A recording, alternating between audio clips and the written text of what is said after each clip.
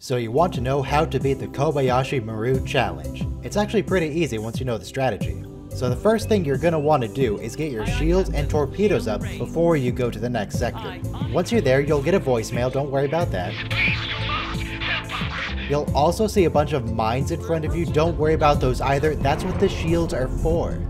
The main thing you want to watch is the border of the neutral zone, the big red wall thing in space. And just don't worry about the logistics of building a holographic wall in space, it's fine, don't worry about it. You want to get as close to it as you can without passing through. After all, passing into the neutral zone is a violation of treaty and could lead to a war with the Klingons. Once you're at the border, you're conveniently in range of the Kobayashi, so go ahead and unload on them with torpedoes. It'll take 10 to take them down.